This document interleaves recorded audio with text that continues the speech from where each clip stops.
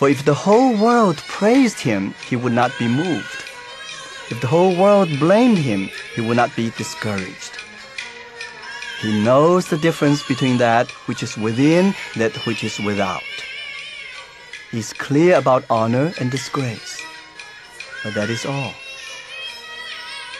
Though such a man is rare in the world, he is still imperfect. 列子 rode on the wind, light and at ease, and returned after 15 days. Men as happy as he are very rare. Though he no longer needed to walk, he still depended on something. But suppose someone rides on the flow of heaven and earth, and the transformation of the six qi, and wanders in the infinite. What is he dependent upon? Therefore it is said, 智人无义，圣人无功，圣人无名.